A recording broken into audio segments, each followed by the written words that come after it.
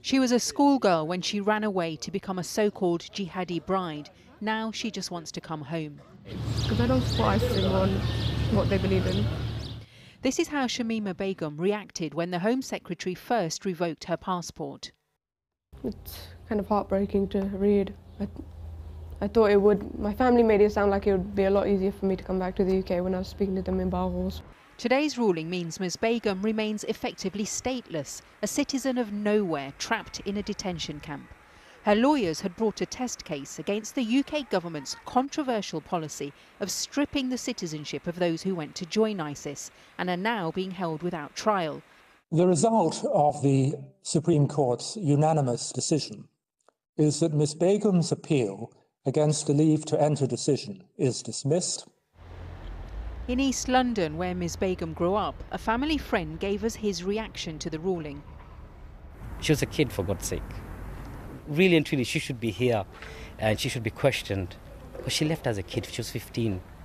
So I think they should give her another chance. The Home Secretary welcomed the judgment, saying ministerial authority had been affirmed by the court. But there was criticism from some within the government's own party. Britain needs to take responsibility for its citizens or former citizens who are swilling around in ungoverned space. And as the Americans and many others have said, you know, it's time we took them out of that ungoverned space and brought them back to the country where they lived before. Schoolgirls who went from watching the Kardashians to joining ISIS. This was Ms Begum running away with her two friends in 2015, travelling to Syria via Turkey. Many believe they gave up their right to live here when they joined the murderous group, which plotted terror attacks against Britain and sought to bring down Western democracies. The other girls were subsequently killed in separate bombings. Ms Begum married a Dutch fighter and had 3 children, all of whom have since died.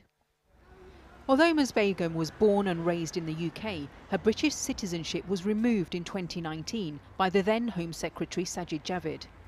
When Shamima Begum ran away from home here in Bethnal Green, she was aged just 15. She had arguably been groomed, made to feel that as a young British Muslim, she no longer belonged here. She's now 21 and has been judged as an adult.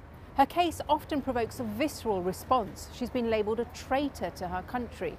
But wherever your sympathies lie, today's decision means that Britain has effectively washed its hands of responsibility for a problem that was partly created here on our streets. The co-founder of the Institute of Statelessness and Inclusion, Amalda Chikora, believes Ms Begum's case and the case of other British Muslims who have had their passports removed is deeply worrying. If you are born British and have no other nationality, your citizenship is much more secure. There are questions as to whether if Shamima Begum was a white British citizen whose parents were also white British citizens, whether these steps would have been taken. Shamima Begum was briefly filmed this morning, dressed very differently from the images we're used to seeing of her. What next for her and for the 20 or so others from Britain, mainly women and children, also being held here? The Supreme Court said her appeal to return must be paused until she finds some way of taking part in a hearing, something which may prove practically impossible.